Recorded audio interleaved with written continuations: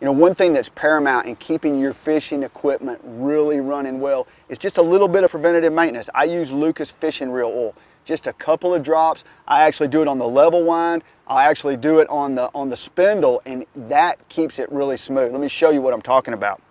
The actual spindle, I removed this cap right here on my reel. I'm gonna actually put 1 drop of oil on that spindle right there. And so it's not much, just a drop. Doesn't take much at all. And then the other place, I'll put this cap back on. So all that does is just keep it really smooth. And then the other place is on my level wind. I want the level wind to go back and forth really smoothly. And so I'm gonna put a drop on that level wind right there, or 2. And that's it. This reel will absolutely last forever. If you keep a few drops of Lucas fishing reel oil on there, it's a way to keep it moving.